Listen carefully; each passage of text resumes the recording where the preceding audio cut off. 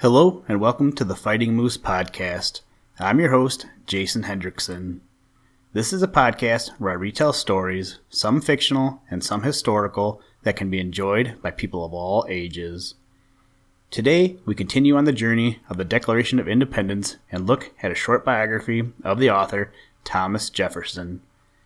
Last night, my family and I were on the front porch eating ice cream and continued a conversation that my son and I started about time travel. My wife mentioned that she thinks that it would be cool to visit the day that the Declaration was signed. I agreed with her, and I think I've mentioned it before, but visiting that whole time period in our history would be pretty cool to me. What time period would you visit if you could time travel? Let me know on the social medias or contact me and let me know. I'd like to hear what you have to say. Now, let's turn to today's story. I hope you enjoy. Let's begin. Liftoff. We have a liftoff.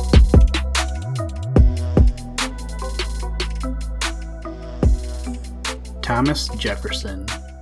When the great ruler of the universe resolved to set his people free from Egyptian bondage, he raised up able and mighty men to effect his glorious purposes. These he endowed with wisdom to plan and energy to execute his noble designs.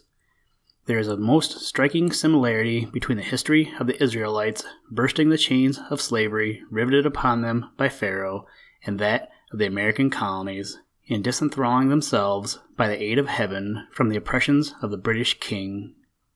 Like Moses, Washington led his countrymen through the wilderness of the Revolution and planted them when the journey was terminated upon the promised land of freedom and independence.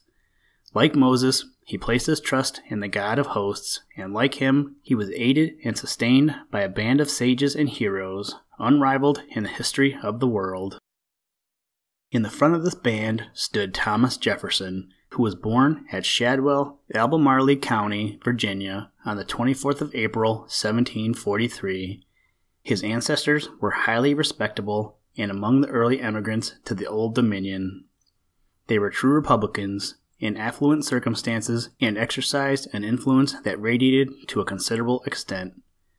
Thomas was the son of Peter Jefferson, a man much esteemed in public and private life. The feelings imbibed from him by this son were conspicuous at an early age, and decidedly of a liberal character. From his childhood, the mind of Thomas Jefferson assumed a high elevation, and took a broad and expansive view of men and things. He was educated at the College of William and Mary at Williamsburg, and was always found at the head of his class. For assiduity and untiring industry in the exploration of the fields of science, he had no superior. He analyzed every subject that came under his investigation closely and carefully, passing through the opening avenues of literature with an astonishing celerity. His mind became enraptured with the history of classic Greece and republican Rome, and in early youth his political opinions appear to have been distinctly formed and opposed to every kind of government, tinctured with a shade of monarchy or aristocracy. After having completed his collegiate course, he commenced the study of law under Chancellor White, whose liberal views were well calculated to strengthen and mature those already preponderating in the mind of Jefferson. With regard to the oppressions of the mother country and the justice and necessity of resistance by the colonies, their kindred bosoms were in unison. By a thorough investigation of the science of law and government, Jefferson soon became prepared to enter upon the great theater of public action and into the service of his injured country. Planting himself upon the broad basis of Magna Carta, encircling himself within the pale of the British Constitution, he demonstrated most clearly that the ministry of the Crown had long been advancing with rapid strides beyond the bounds of their legitimate authority, by exercising a tyrannical power over the American colonies, not delegated to them by the monarchy they corruptly represented. So conclusive and luminous were his expositions of chartered rights on the one hand, and of accumulating wrongs on the other, that he soon became the nucleus of a band of patriots resolved on deeds of noble daring, on liberty or death. At the age of 22, he was elected to the provincial legislature, and commissioned a justice of the peace, which gave him an opportunity of disseminating his liberal principles to a considerable extent.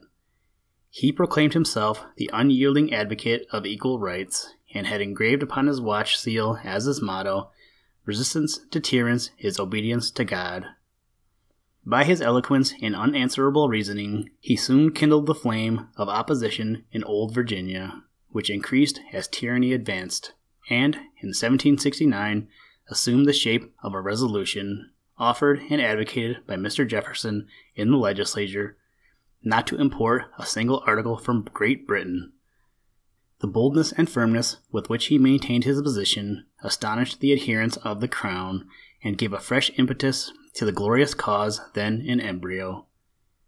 With ample pecuniary means, with talents unsurpassed, his soul illumined with the fire of patriotism, his indignation roused against the hirelings of the king, his sympathies excited by the sufferings of his country, Mr. Jefferson was well calculated to become one of the master spirits of the Revolution, one of the great champions of universal freedom, a pillar of fire in the cause of liberty, flashing terror and dismay into the ranks of his enemies. The plan of organizing committees of correspondence throughout the colonies was devised by him in the early part of 1773, and proved eminently useful in producing unity of sentiment and concert of action among the patriots.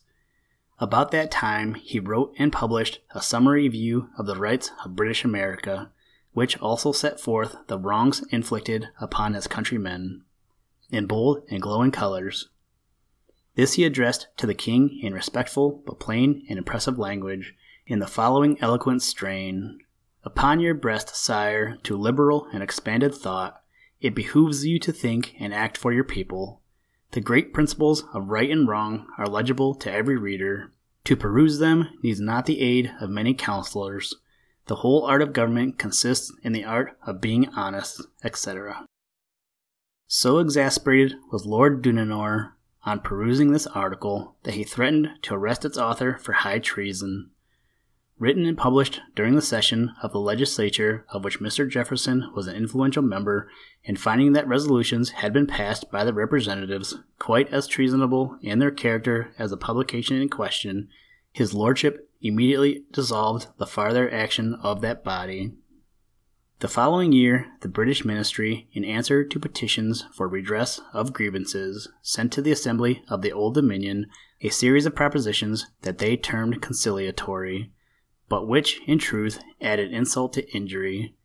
Their hypocrisy and fallacy were unmasked and exposed by Mr. Jefferson in a masterly strain of eloquent and withering logic and sarcasm that carried conviction to a large majority of his colleagues. They were referred to a committee which reported an answer drawn by the author of the Declaration of Independence, similar in its main features to that much admired document, which was immediately adopted. The ball of resistance was put in motion. The electric fluid of patriotism commenced its insulating powers in the North and in the South, and, extending from sire to son, from heart to heart, the two streams met in the center, and rising in grandeur, formed the beautiful and luminous arch of freedom, with its cord extending from Maine to Georgia, its versed sign resting upon the city of Penn. Under its zenith at the city of Philadelphia, the Continental Congress convened, in which Thomas Jefferson took his seat on the 21st of June, 1775. Although one of the youngest members of that venerated assemblage of sages and patriots, he was hailed as one of its main pillars.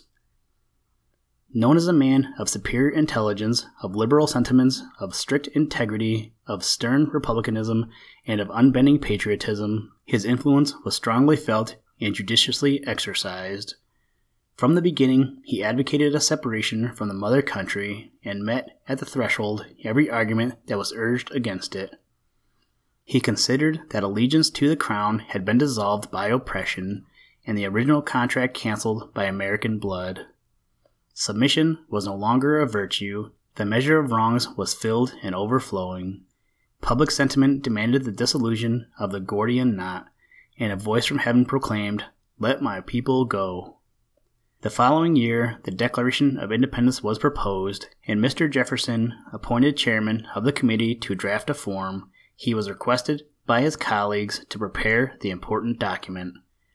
He performed the task with a boldness of design and beauty of execution, before unknown and yet unrivaled. The result of his labor is before the world. Admiring nations have united in applauding the Declaration of Our Rights, penned by Jefferson and sanctioned by the Continental Congress on the 4th of July, 1776.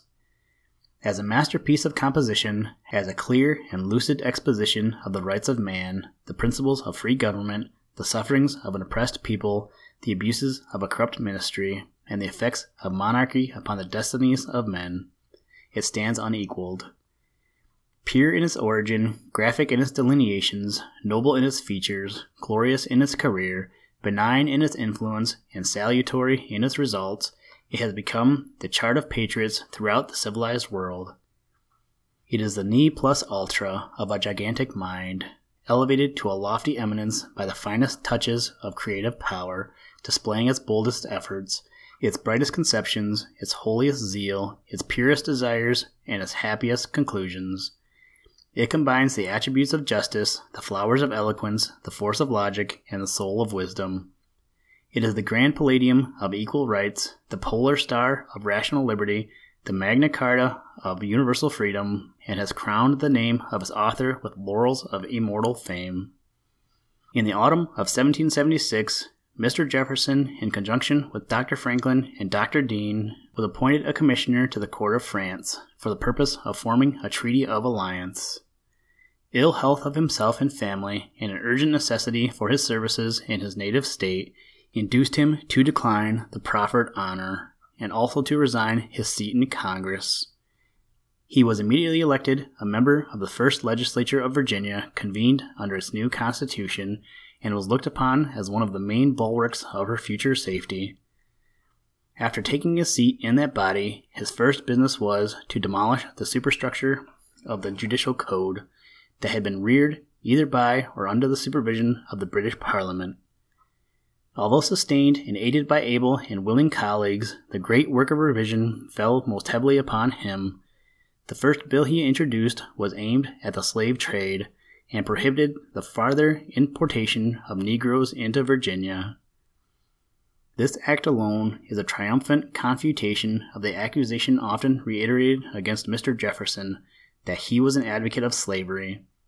To its principles he was always opposed, and submitted to it practically only by entail. That he struck the first blow at the unhallowed trade of importing human beings for the purpose of consigning them to bondage is a fact beyond dispute. That this was the first grand step towards a correction of the most cruel features of the traffic will not be denied. To transfer those born in America from one state to another bears no comparison to the heart-rending barbarity of dragging the African from his native home. He next introduced and effected the passage of bills destroying entails, the rights of primogeniture, the church as established by the English law, and also various others, calculated to assimilate the entire system of jurisprudence in the state to its new and republican form of government, amounting in all to 126, most of which were passed, and form the present much admired statutory code of Virginia. In 1779, he was called to the gubernatorial chair of the Old Dominion, surrounded by dangers and perils on every side. The British troops, headed by the proud Tarleton and the traitor Arnold, were spreading death and destruction over the state, and contemplated the capture of Jefferson, to cap the climax of their triumphant victories. Terror and dismay were depicted on the faces of the more timid patriots, whilst many of the bolder spirits were much alarmed at the approach of these merciless foes. But the energy and vigilance of the governor were found equal to every emergency. He rallied the bone and sinew of old Virginia, who, with hearts of oak and nerves of steel, checked the enemy in their bold career of indiscriminate slaughter. He imparted confidence and vigor to the desponding, and roused them to bold and noble action. He dispersed the dark and gloomy clouds that hung over his bleeding state, and inspired the friends of liberty with fresh and cheering hopes of ultimate success. So highly were his services appreciated during the eventful period of his administration that the members of the legislature entered upon their records a unanimous vote of thanks to him, for the able and efficient manner he had performed his public duties, expressing their high opinion of his superior talents, strict rectitude, and stern integrity. In 1783, Thomas Jefferson again took his seat in Congress and became one of its brightest ornaments. The chaste and moving address from that body to Washington when he surrendered his commission was from the soul-stirring pen of Jefferson. He was chairman of the committee appointed to form a plan of territorial government for the extensive regions of the then far West. True to his favorite principle of finally emancipating the sable African, he introduced a clause prohibiting slavery after the year 1800 in any of the territories or states that should be formed from them. In May 1784, Mr. Jefferson was appointed a minister plenipotentiary to aid Messrs. Adams and Franklin in the important duties of negotiating treaties of commerce with several European nations. He embarked in July following for France and arrived there on the 6th of August. During his stay, he visited several of the foreign courts, but spent the largest portion of his time in Paris. He commanded the highest respect and esteem wherever he went. He was made a welcome guest in the halls of literature, legislation, and jurisprudence. He was received with marked distinction by courtiers and kings, and effected much towards the promotion of the commercial interests of the infant republic he so ably represented. He was at Paris when the French Revolution commenced, and was often consulted by the leading members of the National Convention relative to the best course to be pursued in order to establish their government upon the firm basis of republicanism. So far as was consistent with the situation, he gave his opinion freely in favor of rational liberty. On the 23rd of November, 1789, he returned to his native land and was received with great enthusiasm and affection by his fellow citizens. Soon after his arrival, he was induced to resign his commission as minister to France and accept the responsible situation of Secretary of State under President Washington. The appointment showed the sagacity of the chief magistrate and proved a lasting blessing to our country. Familiar with every principle of government, comprehending at one bold view the requisites necessary to perfect and perpetuate the new Confederation, he was enabled to propose amendments to the Constitution that were subsequently adopted, with some suggested by others, and to do much to beautify and reduce to harmonious system the new order of things. Well versed in the usages of diplomacy, international law, and the policy of European courts, he was prepared to plant the permanent landmarks of foreign intercourse that have guided our nation to the present time in safety, and raised her to a degree of greatness before unknown in so short a period. A reciprocity of commerce and honorable peace with foreigners, and a rigid neutrality with belligerents, carefully avoiding ambiguous or entangling alliances, were some of his leading principles. To submit to nothing that was clearly wrong, and to ask for nothing but what was unquestionably right, was a doctrine of Jefferson, forcibly inculcated in his able correspondence with the French ministers during the brief period of the Republic. The motto is still nailed to the flagstaff of the Star-Spangled Banner, and is handed down from sire to son in its native purity. To the domestic concerns of his country he devoted a laborious and laudable attention. He insisted upon the adoption of a uniform system of currency and of weights and measures, and suggested many other improvements predicated upon plain and enlightened premises, and all designed to advance the best interests of the American system. He pointed to the importance of securing and protecting fisheries and of encouraging enterprise in all the branches of industry. He demonstrated the advantages of every species of commerce and the necessity of preventing others from monopolizing such sources as legitimately belonged to the United States. He showed in a masterly exposition of existing facts the increasing policy of European courts in restricting the intercourse of America and their evident designs of engrossing trade. He submitted to Congress an able and elaborate report showing great foresight, close observation, and deep investigation relative to the privileges and restrictions of the commercial intercourse of this with other countries. It received great attention, was a subject of long and animated discussion in Congress and became the foundation of a series of resolutions introduced by Mr. Madison, embracing the doctrines it contained and forming the great line of demarcation between the old school Federal and Republican parties. Having served his country long and faithfully, and having contributed largely in placing her on the high road of prosperity and freedom, Mr. Jefferson retired from public life on the 31st of December, 1793, and, for a season, enjoyed the more substantial comforts of the domestic circle at Monticello. He took especial care to impart comfort to all around him, and treated his slaves in the kindest manner, thus reducing to practice the mode of treatment towards them he had so often alluded to in theory. The education of his children, the cultivation and improvement of his estate, and the resumption of scientific research gave to him an exhilarating consolation he had long desired, and which is never found in the arena of public business and political bustle. His manner of life at the period alluded to is happily described by the Duc de Liancourt, a distinguished French gentleman who visited him at Monticello and who wrote a narrative of his tour in the United States. His conversation is of the most agreeable kind, and he possesses a stock of information not inferior to any other man. In Europe he would hold a distinguished rank among men of letters, and as such he has already appeared there. At present he is employed with activity and perseverance in the management of his farms and buildings, and he orders, directs, and pursues, in the minutest detail, every branch of business relating to them. I found him in the midst of harvest, from which the scorching heat of the sun does not prevent his attendance. His negroes are nourished, clothed, and treated as well as white servants could be. Every article is made on his farm, his negroes being cabinet makers, carpenters, and masons. The children he employs in a nail manufactory, and the young and old negresses spin for the clothing of the rest. He animates them all by rewards and distinctions. In fine, his superior mind directs the management of his domestic concerns with the same ability, activity, and regularity which he evinced in the conduct of public affairs, and which he is calculated to display in every situation of life.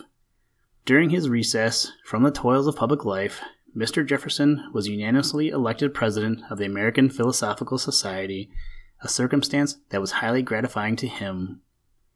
It afforded him much pleasure to occupy the chair that had been long and ably filled by his revered friends, the illustrious Franklin and the philosophic Rittenhouse. He proved himself in every way worthy of the honor conferred. After a repose of 3 years, Mr. Jefferson was again called upon by his fellow citizens to mount the theater of public action. President Washington had proclaimed his determination to retire to the peaceful shades of Mount Vernon and leave the presidential chair to a new incumbent. The people had become divided politically, and each party determined to nominate a candidate for the high and responsible station about to become vacant. Mr. Jefferson was selected by the Democrats and Mr. Adams by the Federalists. The election resulted in the choice of Mr. Adams for president and of Mr. Jefferson for vice president. As the presiding officer of the Senate, he discharged his duty with dignity and impartiality. Familiar with parliamentary rules, he was uniformly prepared to decide such questions as came before him, promptly and generally to the satisfaction of the members. At the next presidential election, he was again a candidate in opposition to Mr. Adams. The mountain waves of party spirit rolled over the United States like a mighty torrent. Each party presented a bold front regardless of danger, pressed on by a rear rushing to conflict. The political campaign terminated in favor of the Democrats, who returned an equal number of votes for Mr. Jefferson as president and Aaron Burr as vice president. This singular circumstance imposed the election of the chief magistrate upon the House of Representatives. To defeat the election of the great leader of the popular party, some of his opponents voted for Mr. Burr. A most spirited contest ensued, and 35 ineffectual ballotings were made. The ambition of the latter gentleman for promotion at last so much subsided as to induce him to withdraw from a further contest with a man of the people's choice, and on the 36th ballot, Mr. Jefferson was duly elected president, and Mr. Burr vice president, the former by a majority of 8 votes. The following extract from his inaugural address will show with what sentiments he entered upon the performance of his arduous duties. Equal and exact justice to all men, of whatever state or persuasion, religious or political, peace, commerce, and honest friendship with all nations, entangling alliances with none, the support of the state governments in all their rights has the most competent administrations for our domestic concerns, and the surest bulwarks against anti-republican tendencies, the preservation of the general government in its whole constitutional vigor as the sheet anchor of our peace at home and safety abroad, a zealous care of the right of election by the people, a mild and safe corrective of abuses which are lopped by the sword of revolution where peaceable remedies are unprovided, absolute acquiescence in the decisions of the majority, the vital principles of republics, from which there is no appeal but to force, the vital principle and immediate parent of despotism, a well-disciplined militia, our best reliance in peace, and for the first moments of war, till regulars may relieve them, the supremacy of the civil over the military authority, economy in the public expense, that labor may be lightly burthened, the honest payment of our debts and sacred preservation of the public faith, encouragement of agriculture and of commerce as its handmaid, the diffusion of information and arraignment of all abuses at the bar of public reason, freedom of religion, freedom of the press, and freedom of the person under the protection of the habeas corpus, and trial by juries impartially selected. These principles form the bright constellation which has gone before us, and guided our steps through an age of revolution and reformation. The wisdom of our sages and blood of our heroes have been devoted to their attainment. They should be the creed of our political faith, the text of civic instruction, the touchstone by which to try the service of those we trust, and should we wander from them in moments of error or of alarm, let us hasten to retrace our steps and to regain the road which alone leads to peace, liberty, and safety. Here is a statesman's chart, drawn by one of the ablest navigators that ever stood at the helm of government. His soundings were frequent, his observations were made with mathematical exactness, he combined experience with science, and traced his lines with boldness and precision. To follow its directions is to ensure safety.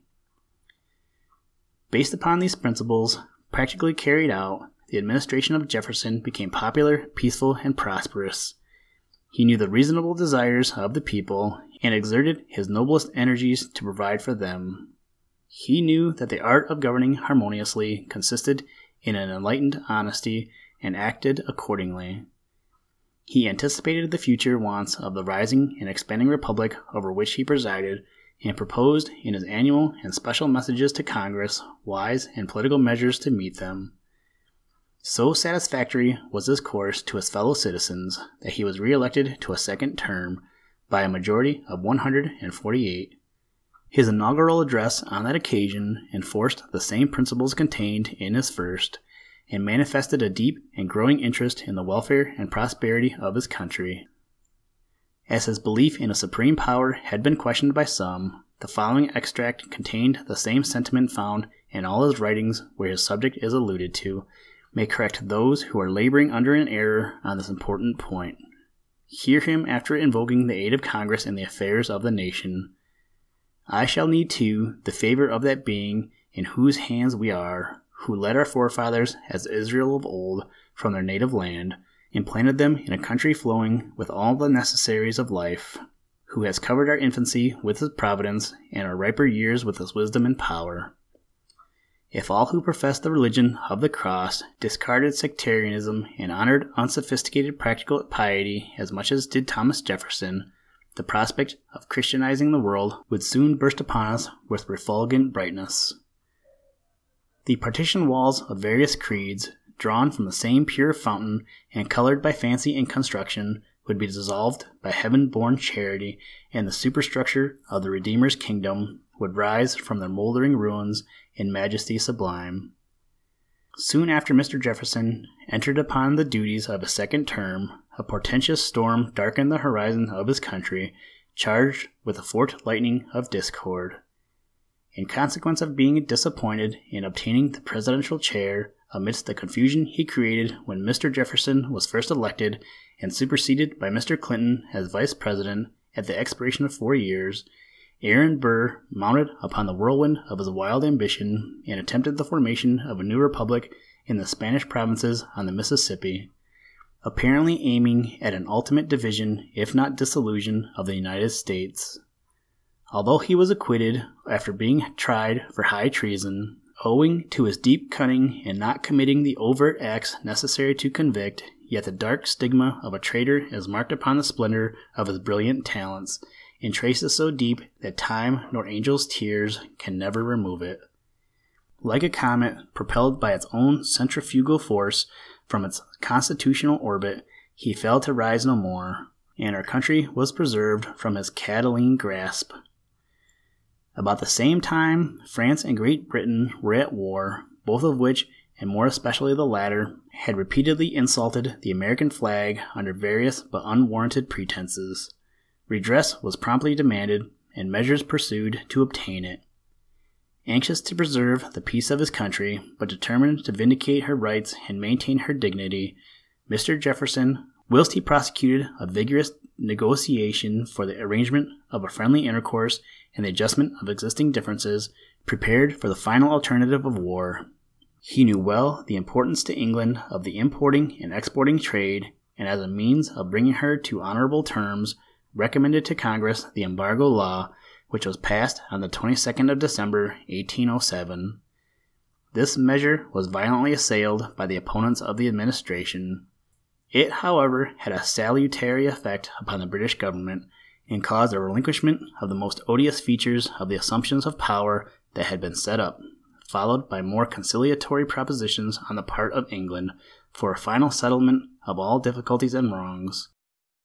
Thus situated were the foreign relations of the United States when the second term of Mr. Jefferson expired, at which time he bid a final farewell to public life, and left the destinies of his beloved country in other hands. He had been an efficient and faithful laborer in the vineyard of American liberty for nearly 40 years. He left it richly covered with foliage and fruit, in the full bloom of his vigor and health, enclosed by the palisades of honesty and truth, and adorned with the crowning glory of patriotism and philanthropy.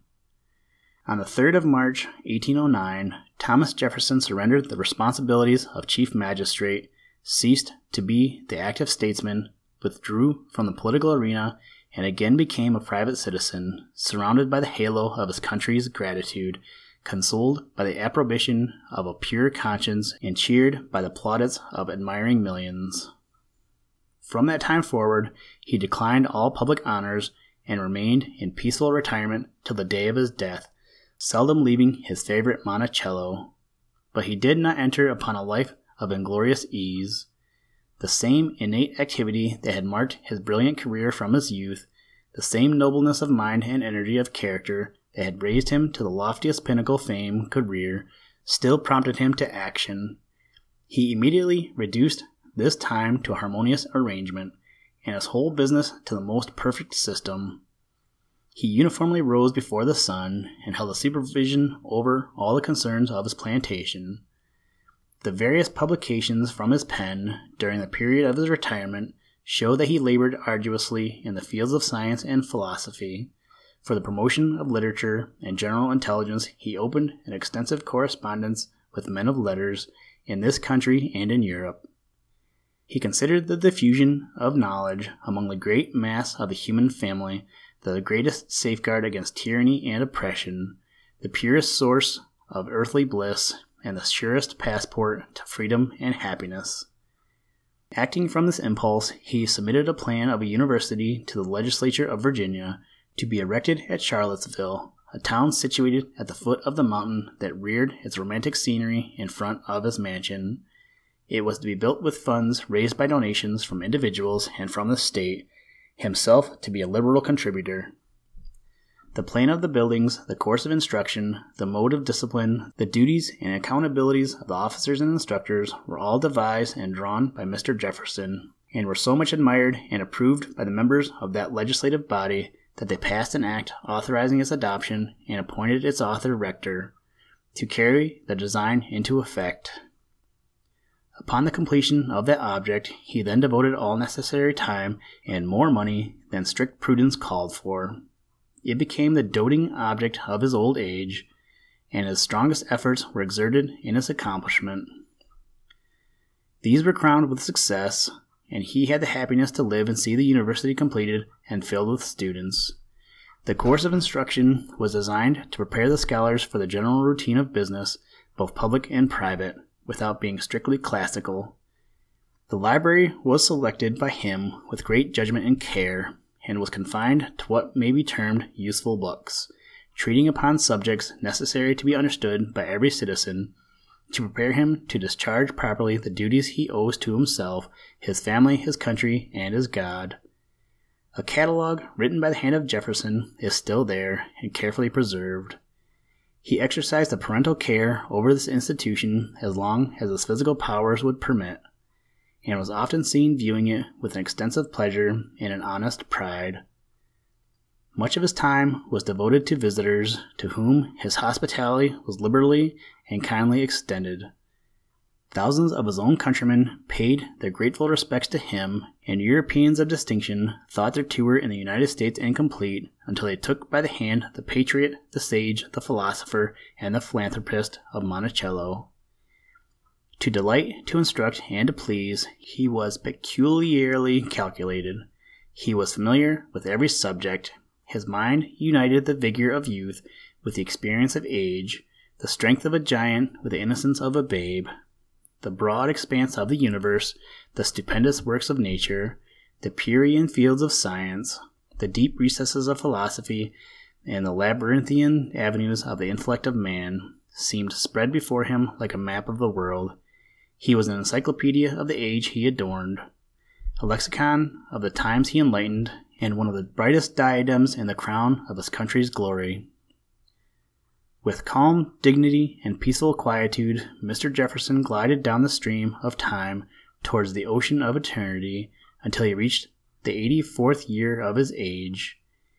44 years had rolled over his head since his amiable companion, the daughter of Mr. Wales, an eminent lawyer of Virginia, had slumbered beneath the clods of the valley. One of the two interesting daughters, the only children he ever had, was also resting in the silent grave. The charms of earth began to fade before him, and he felt sensibly that he was fast approaching the confines of another and a better world. The physical powers and mechanical structure of his frame were fast decaying. The cankerworm of disease was doing its final work, and the angel of death stood over him with a keen blade, awaiting Jehovah's signal to cut the thread of life and set the prisoner free. Early in the spring of 1826, his bodily infirmities increased, and from the 26th of June to the time of his decease, he was confined to his bed. He then remarked to his physician, "My machine is worn out and can go no longer." His friends who attended him flattered themselves that he would again recover, but he was convinced that his voyage of life was about to close, and that he would soon cast his anchor in the haven of rest. To those around him he said, "Do not imagine that I feel the smallest solicitude as to the result. I do not indeed wish to die, but I do not fear to die." To his last moments he manifested a peculiar anxiety for the future prosperity of the university which he had founded, regarding it as the youngest child of his old age. Assured that it would receive the fostering care of the state, he could say, "Now, Lord, dismiss me." On the 2nd day of July, his body became extremely weak, but his mental powers remained as clear as a crystal fountain. He called his family and friends around him, and, with a cheerful countenance and calm dignity, gave directions for his funeral obsequies. He requested that he might be interred at Monticello without pomp or show, and that the inscription upon his tomb should only refer to him as the author of the Declaration of Independence, of the Statutes of Virginia securing religious freedom, and as the father of the university. He then conversed separately with each of his family. To his surviving daughter, Mrs. Randolph, he presented a small morocco case, which he requested her not to open until after his death, and when opened, it was found to contain a beautiful and affectionate poetic tribute to her virtues. The next day, being told it was the 3rd of July, he expressed a desire that he might be permitted to inhale the atmosphere of the 50th anniversary of our national freedom. His prayer was granted. The glorious 4th of July, 1826, dawned upon him. He took an affectionate leave of those around him, and then raising his eyes upward, articulated distinctly, "I resign myself to God, and my child to my country," and expired as calmly as an infant sleeps in its mother's arms, without a murmur or a sigh. Thus lived and thus died Thomas Jefferson, universally esteemed in life, and deeply mourned in death by a nation of free men, deeply lamented by every patriot in the civilized world. In person, he was slender and erect, 6 feet 2 inches in height, light and intelligent eyes, noble and open countenance, fair complexion, yellowish red hair, and commanding in his whole appearance. In all the relations of public and private life, he was a model of human talent and rigid integrity, rarely unequaled and never surpassed. His whole career was calm and dignified. Under all circumstances, his coolness, deliberation, and equanimity of mind placed him on a lofty eminence and enabled him to preserve a perfect equilibrium amidst all the changing vicissitudes and multiform ills that flesh is heir to. He kept his passions under complete control and cultivated richly the refined qualities of his nature. His philanthropy was as broad as the human family. His sympathies were coexistive with the affliction of Adam's race. He was born to be useful. He nobly fulfilled the design of his creation. Listen, Tranquility Base here. The Eagle has landed. Thank you for listening to this episode of the Fighting Moose Podcast. Please join us next time as we read another exciting story. Today's music was provided by the artist Drake Stafford. For more information, to download and or listen to audio or materials from all our recordings, or to contact us, please visit www.thefightingmoose.com, or you can follow links in the show notes. And as always, try and do a random act of kindness every day. Whoop! Shark attack, nom nom nom nom. Jellyfish, pan sandwich, turkey, snowman, dolphin, helicopter, last supper, monkey in a zoo. What? Gear shift.